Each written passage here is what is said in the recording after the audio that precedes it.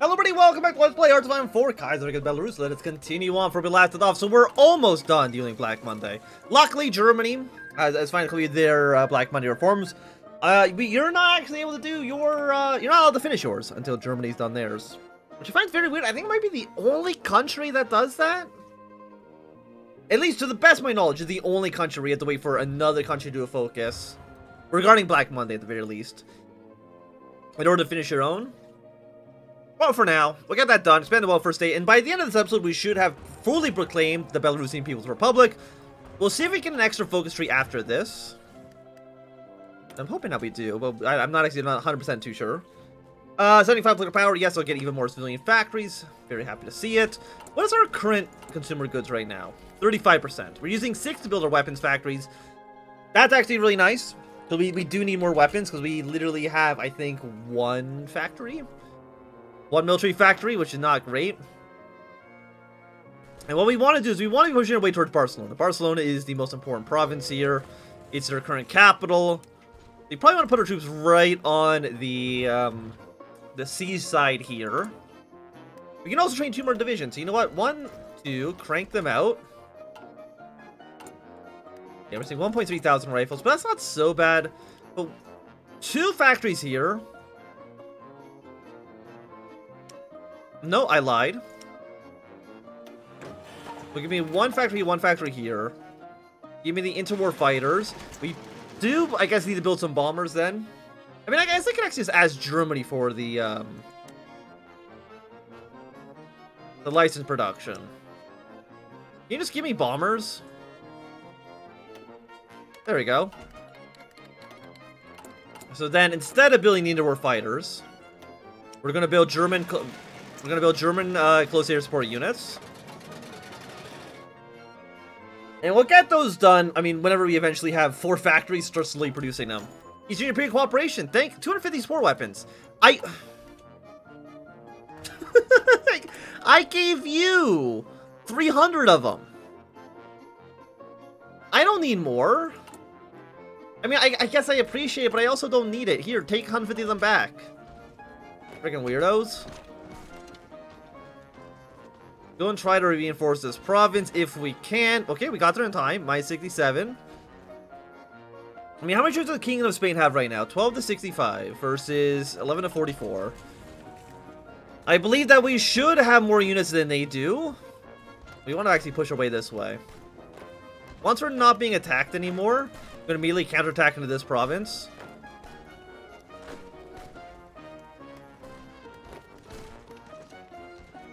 Not too concerned with you, even though we're going to be taking a 50% penalty. That'll go away in just a quick moment. Okay, we'll say our breakthrough is terrible. In multiple combats. They keep giving me support weapons. I don't need the support equipment. Like, I legitimately don't need it. The visit of Prince Vladimir and Sigismund. As part of the concentrated effort by the government to maintain good relations with the German Empire, the ambassador in Berlin secured an official visit from the 2 princes of the Hohenzollern family. I don't know why I can't pronounce their name. Brothers Vladimir and Sigismund, nephews of Kaiser Wilhelm II, arrived in Minsk the other day before embarking on a tour of the country tailored to their interest. Upon their arrival, they were greeted by the expected military parade, where Vladimir quietly inspected the details on the uniform of the soldiers of the People's Army. As an avid automotive enthusiast, the princelings visited the burgeoning Minsk automobile plant, impressed by the ability of the small nation of Wajirstania to produce cars in the first place. Impressed by the ability of a small nation of Wajirstania to produce cars in the first place, considering the image of the country's rural backwater. The visit concluded with a ball at the National Theatre, bringing together a majority of the region's notable figures in high society. The publicity stunt proved to be successful as it went without incidents and presented positively in the German press, helping to raise awareness and improve our image abroad. A few days later, Brandslad Torskivit received a letter and package from Prince Vladimir containing a set of tin toy soldiers made by the prince himself that looked like Belarusian soldiers, with a letter signed Oz Uladzimir, a Belarusian name that he had been playfully given during the tour. Prince Sigmund's gratitude has been felt more directly as more business-savvy royals returned with more than a few economic opportunities for his friends in German industry. He would be happily mentioned that they regarded a tip of a certain Prince Sigmund. Okay, 5% stability, 50 political power, I'll take it. Followed it up with expanding the welfare state. I will say I feel like I butchered a lot of the names there. Do I take a... I'm gonna say no to you. I think we need to start saving our political power. I can't waste 125 of it to build one civilian factory, at least right now. I think, yeah, just like right now, it does not make sense. You can always wait. Get our other stuff here done first. You know, navies, industries. Can't go to partial mobilization. We'll be happy with that. Yeah, we'll keep on assisting these guys where we can. CNT, how many manpower do you guys? 11 to 30. Okay, so they like no manpower. Like 11,000, 12,000-ish. So the CNT is eventually going to start to falter, which I'm happy with. We're happy to see them kind of start to collapse. 12 to 49 on you. Cuba joined the Reichspakt. I don't think there's anybody in... I guess maybe these guys go Syndicalists. I really don't know their paths. The Cuba's in the Reichspakt. But that, again, it doesn't really do anything. I mean, it can project power, but... You know, I'm not even going to give them anything anymore. I guess it can project power into the CSA, but... That might be about it. Is there anything we can use all this for? Like an engineering company? Just give them engineering companies. Give them a little bit more entrenchment. Should be fine. Yeah, Bulgaria's starting to lose the war. Very unfortunate. I really thought there was a chance that they could have gotten it. I mean, at some point we did occupy Bucharest, but... You know, unfortunately not everything can end all happily. What do you guys need to do to go?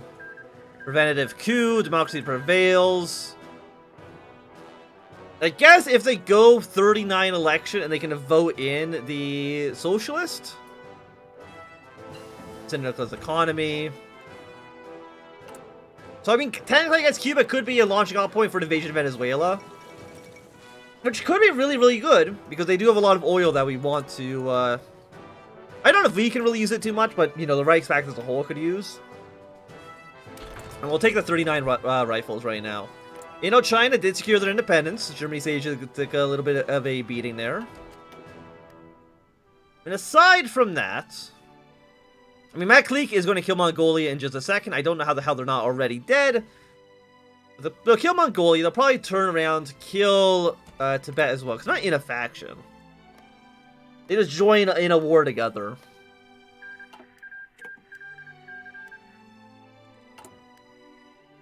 Okay, we have about 10 more days on you. Then we can claim the left. Kind of a terrible focus. All it does is give us a little bit more party popularity. I mean, we already have 46. I mean, we'll put us over 51, which I guess will give us just more political power. Which, I mean, isn't bad. It's 0.05 political power every day. Okay, so you got 6 days. Japan's announced their ambitions. You do give us 200 political power just for doing Belarus proud and free. Which we'll use to definitely hire some ministers, get our... I mean, actually, do I need... Because right now we cap at 4.5%. Do I need more manpower? I think right now the answer is no. I don't think we need it. Like, maybe I'm mistaken, and, you know, I very well could be. But I think for the most part, we're kind of okay. When it comes to manpower, at the very least. Everything else we might want to focus a bit more on. I think after we're done our political tree, we then want to start getting our way down towards military factories. Yeah, so there's 4 military factories in here. I would love each and every one of them. So if I can get all those done, it'd be mwah, beautiful. So what are you? More critical population, less training time. Training time, honestly, never really been a big issue for me. If I need my units deployed faster, I would just deploy them faster. We're on expert focus. We can definitely go to free trade. We'll do that. There we go. Because again, we don't really produce... We produce like 5 steel. I mean, we are missing steel. We probably could deal with getting some. You know, I will trade 1 factory away to Germany. Again, free trade doesn't change any of that. It's not like if we didn't have free trade, we would have enough steel. We wouldn't need to import any. Okay, so you're 1940 tech. A little bit too expensive for us right now. I will go for Grand Battle Plan. Got that going.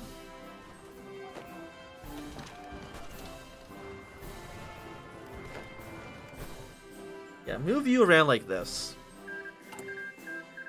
Okay, so yeah, Hungary ended up losing the war. Not a major surprise. Actually, they didn't give Illyria, Galicia, or Bohemia any territory. Or at least not yet. They might do it in the future. So did it go... Okay, Bulgaria just lost the war. I don't think anybody should be too surprised by that. You have about 20 days on you. Okay. So overall, I'm feeling pretty decent with where we're at right now. Poland, being a republic, is a little bit of a wild card. They can go either pro-Russia, they could go pro-Germany. Or I guess they could also be independent and neutral. Yeah, because right now, I mean, they're social democratic. I don't know if that really means anything for us. At least right now. Because I don't think they actually care about the ideology of Russia. It doesn't care matter of Russia's national populist. Poland, social democratic, they'll still align with them.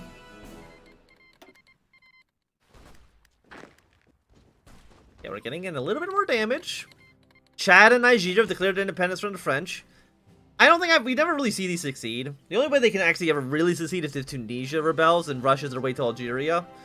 Or to Algiers, I guess, to be a little bit more specific. Then they could end up dying. Can you attack here? No.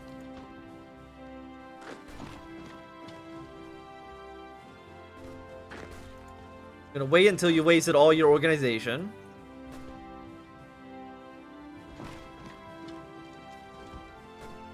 Get some damage in here. Okay, excellent, excellent. Okay, defend this province. Defend it with your goddamn life.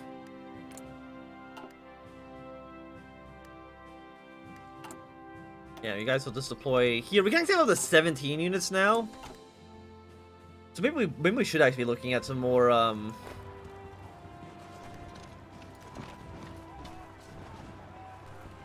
maybe we should be looking at more recruited population. So, I mean, the penalty is what, like a recruitment speed? It's not that bad. Well, you're not, until we're actually at 4.5, I mean, we're getting close. You know what? Boom. Give me extended conscription.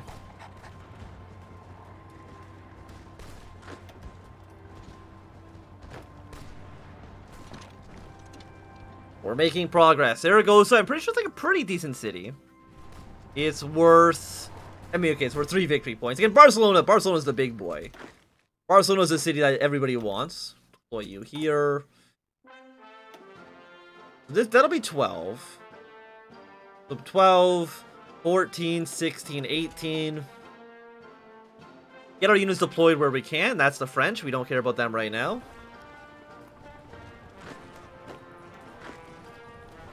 $75. I'm just thinking, maybe we can take this province, but I don't know though. You can see that they're, yeah, like you can see that CNT is trying to take some supply issues, both on the manpower front and on the supply side as well. So you're invading Dokumen Union. Surprisingly, you didn't align yourself with Germany. I think they usually do, but it might only... I think they're more likely to do it with Russia go socialist.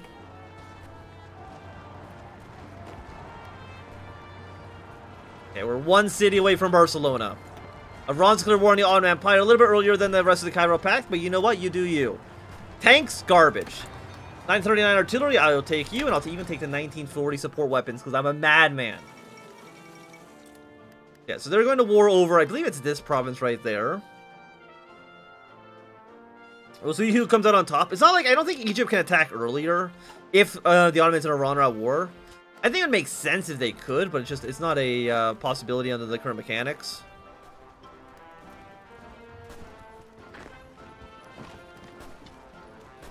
Let's see if we can get you kicked out of here.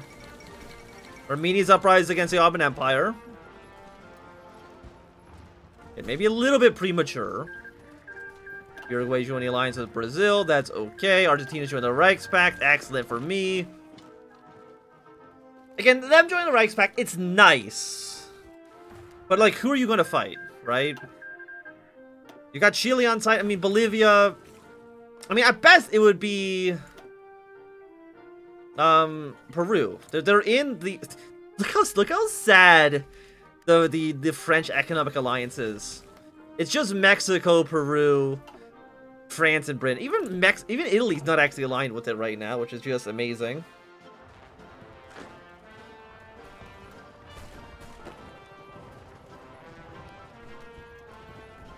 Okay, so yeah, we'll be in Barcelona in just a second. And that should be, yeah, there's the NT. Boom, dead. Troops can return home. We've successfully prevented revolution in Spain. Hopefully they will join up with the Reichspakt. If they do, we stand alone, it'll all be for naught, but, you know, you can't... Sometimes you can't make things work all the time. We're now slowly building up artillery pieces. If I was to put an artillery in every army, how expensive would that be? It would be 12... I mean, it's only actually a negative 106. It's not horrible. But for right now, I think we're okay with where we're at. Okay, the Quam revolt. Belarus proud and free will be done in just a moment. You don't want to change our trade plans. And now it gets up to 300 political power, which is very nice. Which does mean... We get a new flag with this? No, we don't get a new flag, but I think we do have a new name. You can see right there, just poking out. We are now the Belarusian People's Republic. And with that, I can now guilt-free take this, because it's going to cost us... I mean, it's going to cost us way more than I think one civilian factory maybe is worth, but... all that would go with land for construction speed, just so we can get our way closer towards... to military factories. Honestly, like, I'm kind of like a defense guy here to be pretty good. You know what? Give me the organization. Deploy you into this army. All of you, by the way, will just deploy straight into blue. We'll have 12 divisions, which is not, I don't think is bad. I mean, Ukraine's got 32. Lithuania's got 10. We have 12 right now. And then Little Riga has, I think, 0. No, they actually have 4. Good for you, Riga. Good for you. But I'm pretty sure Finland is screwed. I can't see Finland doing too much. But the amount of troops... Actually, wait. No, Russia took all their troops off of here. Oh, because they're at war with Don Kuban. Yeah, that actually makes perfect sense. It does, unfortunately, mean that the Russian front with Ukraine is going to be pretty powerful. Deeper cooperation...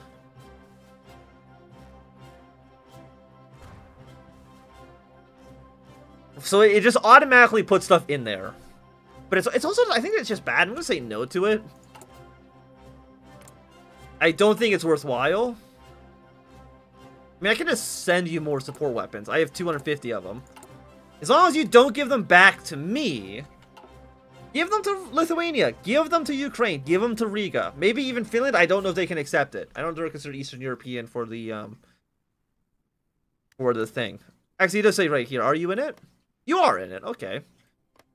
Estonia's in it, Riga is in it. Germany, of course, isn't. But basically it's every country that's bordering Russia.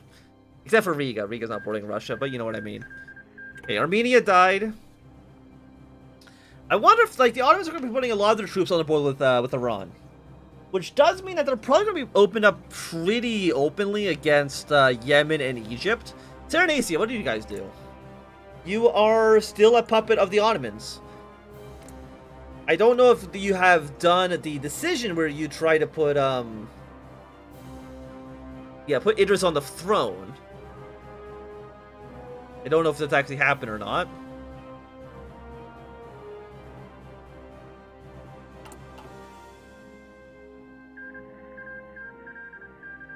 Okay, Quam's been annexed. But here's the thing, if Jamal Shamir and Serenacia stay aligned with the Ottomans, the Egyptians are going to have, I think, like a terrible time. That's at least my guess about what's going to be happening here. Artillery attack. Give me that. Give me the entrenchment, actually. Having really strong defensive troops on the border with Russia, it does seem pretty good. I do notice that Russia right now has, like, no troops anywhere on the border. So if I was to attack, I think now would be more when I would want to do it, but of course, I don't have really much choice. But I do think, at least for right now, this is going to be a good time for us to end this episode. So thank you for watching, my fans. If you enjoyed, run thumbs up. Not doing, click thumbs down. You want to subscribe, and goodbye.